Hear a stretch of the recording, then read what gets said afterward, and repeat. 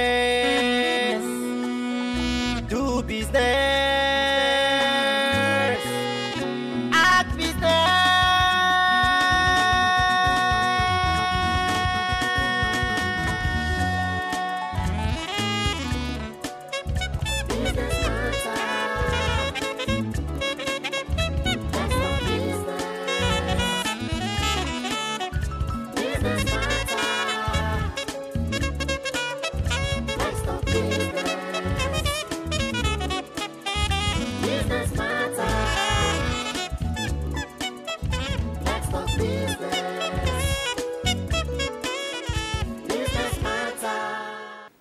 Businesses, global or local, as a matter of fact, have been faced with serious major challenges in these trying times.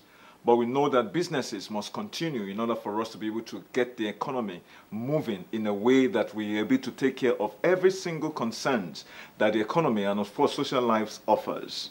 Hello and welcome. This is Business Matters, where business truly matters. Business matters.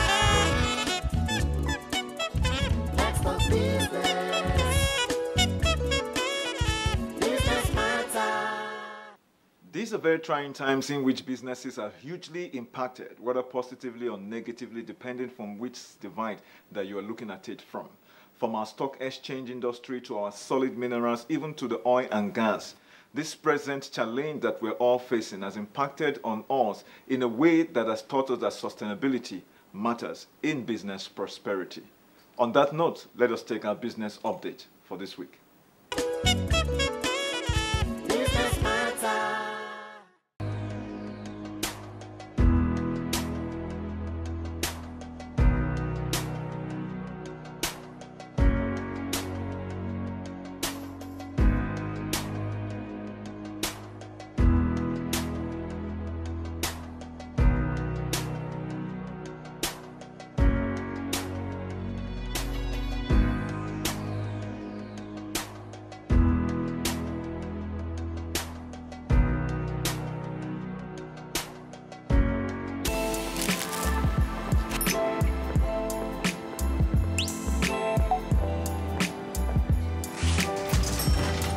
Hey beautiful, your eyes, your smile are all begging me to take you home tonight.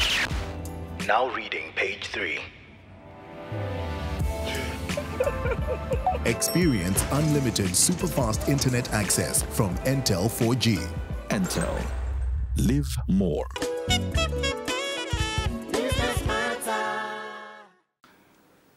An expert is an individual who has professional qualification either by certification or experience, having invested time in generating and creating all kinds of understanding and information that can help you and I understand things better. And on that note, we are going to be taking our professional segment when we have a professional in the house to help us through our Zoom communication on what exactly our topic for the day is going to be all about.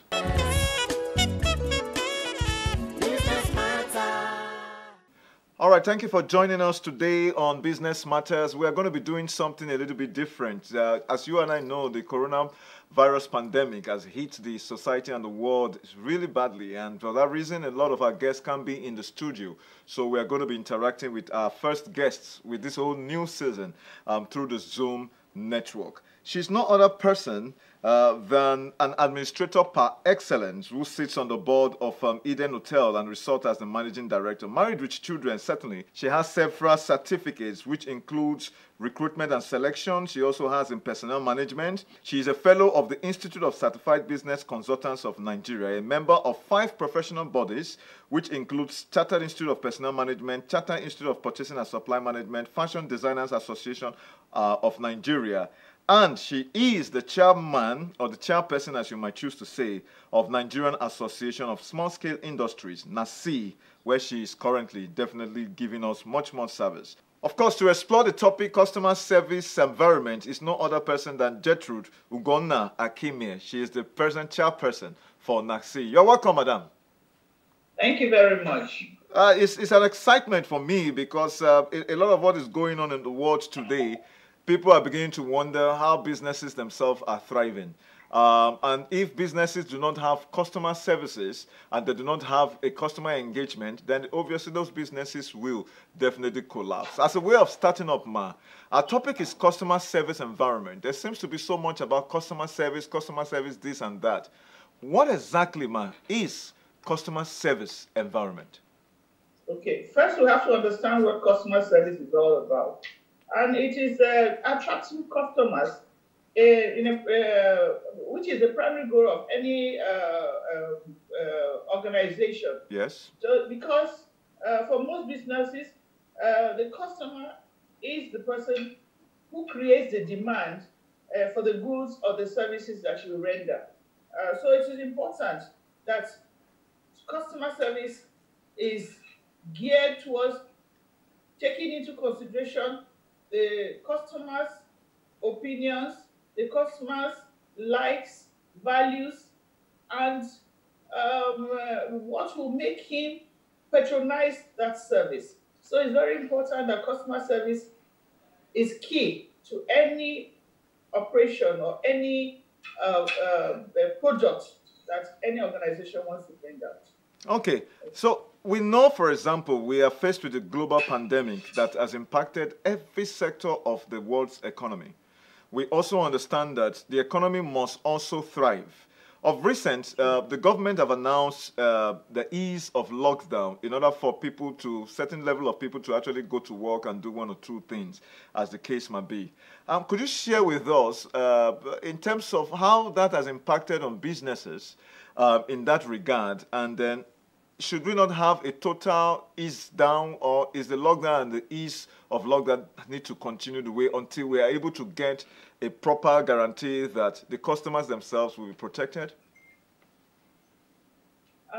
There's something that the World Health Organization officials said, that we need to be alive to run businesses. Oh, that is true. We need to be alive to even patronize these businesses. So the federal government, through the presidential task force, as well as Lagos State, they've set up some guidelines which are meant to manage the situation and the pandemic as things are, as the case is, so that even in operating our businesses, we are safe and we don't fall ill, so that it does not jeopardize our chances of doing well even in our businesses, or even our staff or the client himself. Because there's no point exposing your staff or your clients to danger, all because you want to sell a product. That's true. It is very key. So there has to be a balancing act. So I believe that what government has done is very important. The guidelines they have set for this period for the ease down. We just have to follow them through. Okay. I advise my members and I encourage them that, look, this period does not mean that we should just fold our arms. We must take advantage of what opportunities that are available in this time. True. To recreate your business. True. Expose that business to other aspects of marketing, maybe online, or how to reach your clients, get to know them better, and so that your services can still be needed, or you can even still sell them wherever you are. So I believe that the protocols are in place, and I think they are very necessary. Certainly, we look at the modern day as it is, and we know we are living in a digital age. And with regards to customer service environment, I begin to wonder, where does the modern day technology help us to be able to bridge the gap? Because as much as we need to maintain social distance and ensure that the virus does not spread, we also need to be able to leverage on technology. How do you see that being a solution in order to help even the patronage that you've actually mentioned, ma'am? Oh, modern day technology it's actually, it came at the right time for us, for producers. Why I say so is because when the lockdown came on, there was the need to go online to market our products, to sell the products, to reach our clients. And I recall during the lockdown, many of our members required passes to deliver products to goods, especially food items, to customers who required them. And we had to get these passes for them because people went online, pasting them on Facebook, on Instagram, and all Instagram, these on places, Tumble, and they were able to make very good sales. We know for sure that the digital age itself, regardless of some of the challenges that's come about, is offering us a wonderful opportunity, which I think people in logistics as well as production, like you had mentioned, will be the ones who are making so much money. So as a matter of fact, the customers themselves do not even need to get out of their house. All they need to do is to pick up their phone, make a phone call, and then place their order, and then whatever it is they've ordered is delivered. And so what amazes me now, madam, do we see cashless Nigerian policy also helping us drive a very safe customer service environment?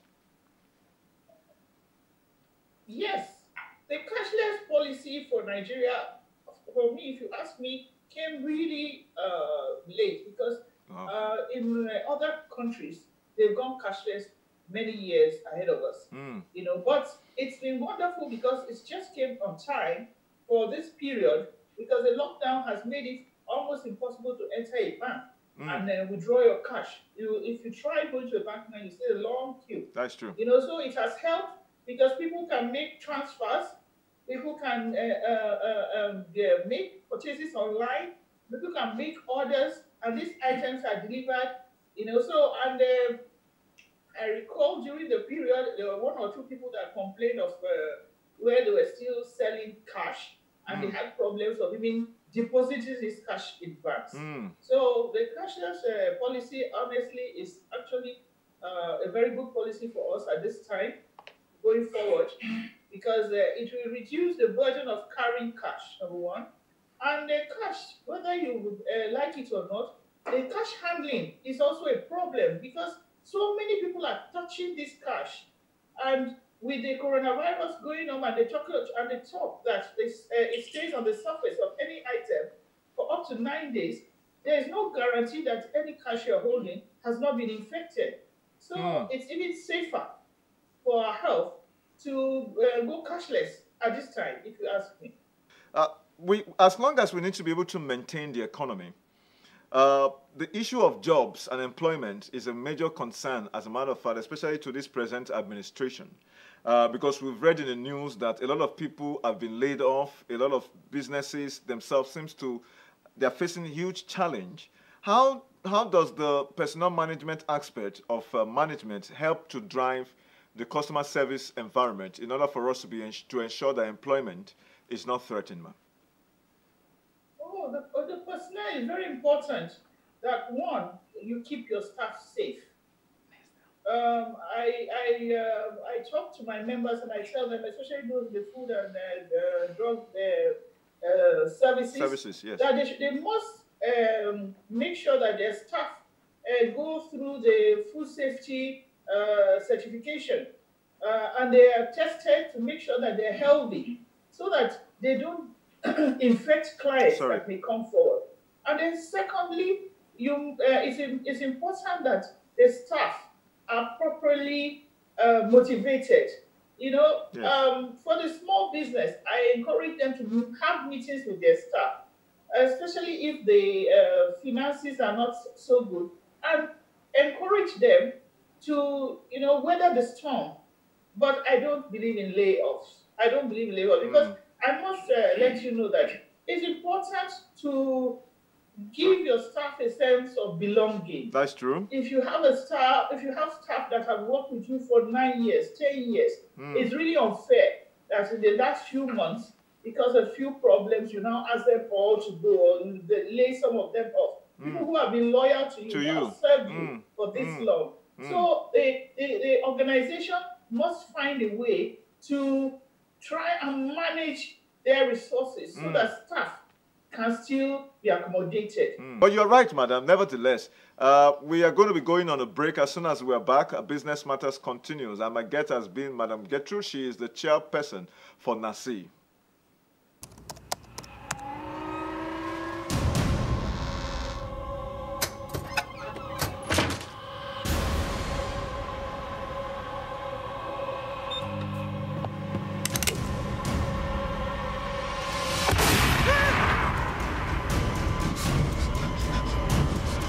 Experience unlimited super-fast internet access from Entel 4G. Entel. Live more. Welcome back. If you're just joining us, this is Business Matters on NTA. Before we went to the break, I've been speaking with Madam Getrude Ngunan Akhimien, who is the present chairperson for NASIL, and we were talking about customer service environment. And on that note, Madam, you have expressed some kind of emotional, sentimental feeling in terms that you are not the kind of person who will support layoff, as the case might be. However, we also know that most organizations will give 25% of the salary some staffs are earning because the businesses or whatever it is not as dynamic as it used to be. Even Nigeria itself has not been selling as much crude oil because, I mean, most production facilities are not in full, they're not operating at full capacity. However, we know for sure one of the areas that a lot of us are much more concerned about is in the area of travel. And I know that the travel industry is beginning to, gradually open up as the case might be, in order to facilitate the business environment, so to speak.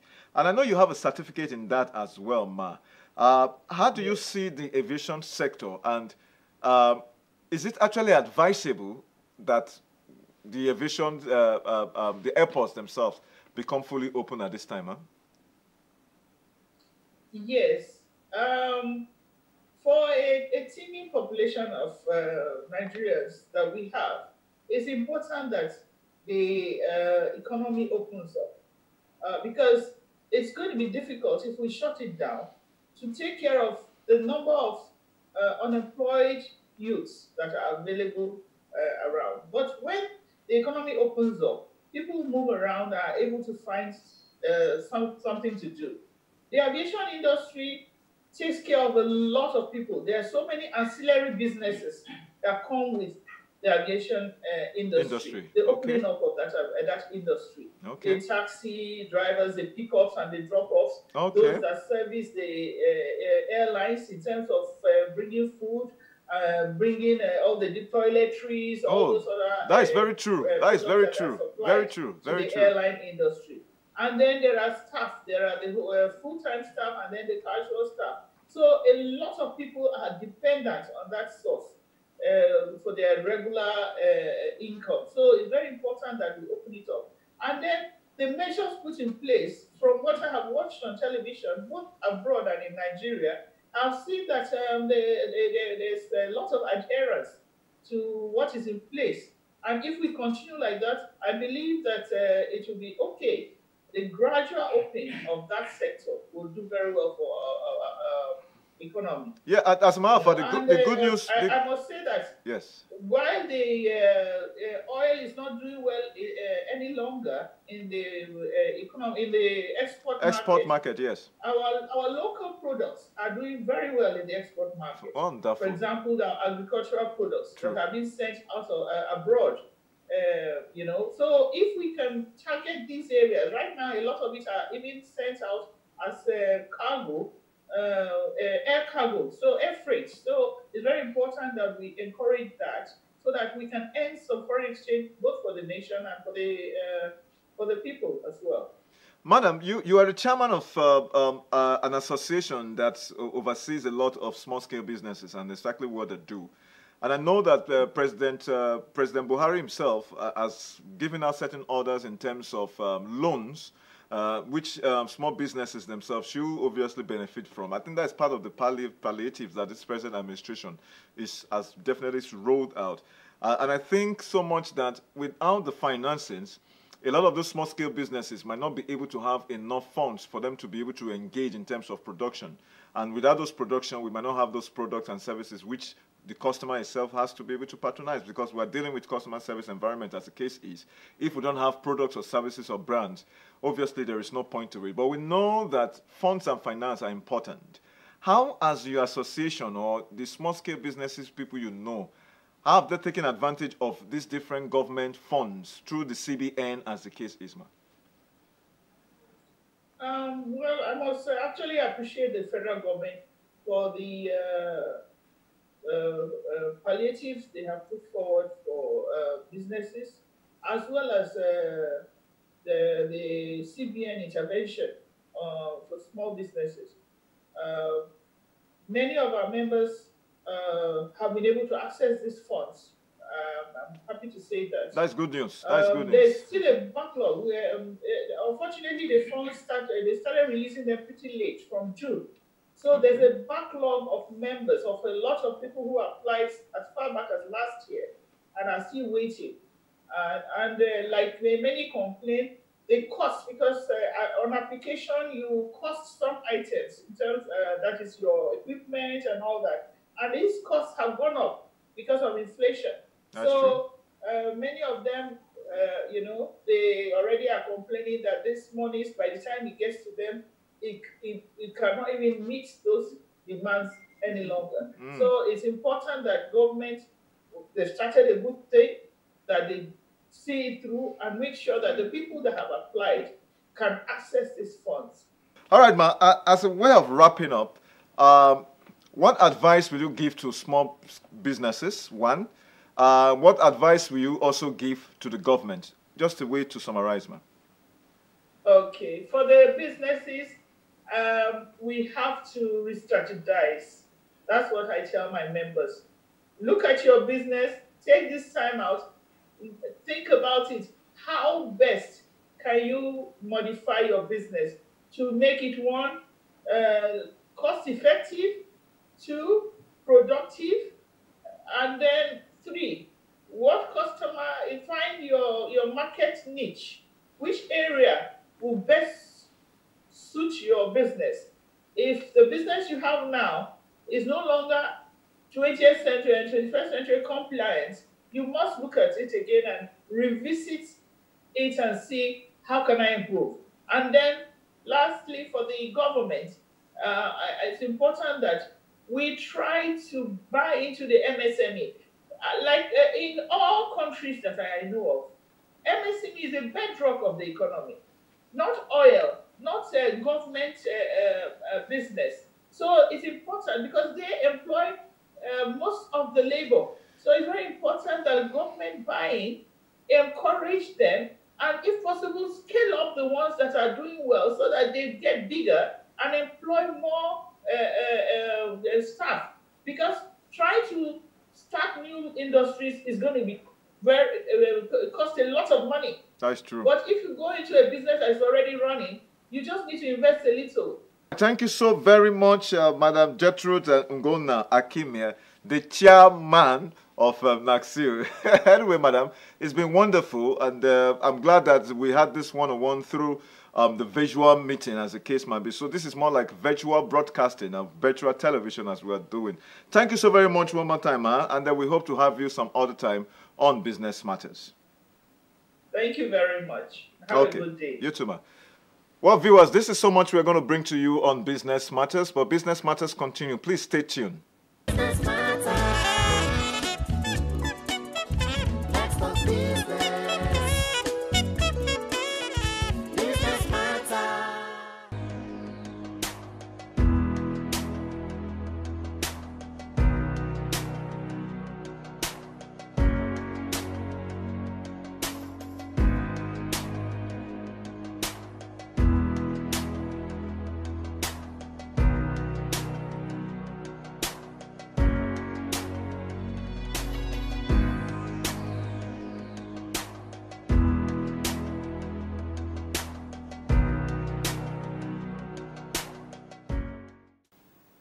As we've seen, the customer service environment is a very important aspect of business management. Just as we know that businesses themselves must produce goods and services that the customers themselves will be able to patronize. And you and I have come to understand that the customer is both king and queen. Regardless of the coronavirus pandemic in the society and in the world today, we certainly believe that as the economy begins to pick up, the customer's confidence will be there for us to be able to ensure we create a dynamic environment. This is so much we can bring to you on Business Matters today. Please join us on all our social media platforms, from Facebook, Instagram, and the rest of them. And we'll come away again by the grace of God. This is so much we have to offer. On my note, my name is Stephen Ipalabo Lawson. Bye-bye.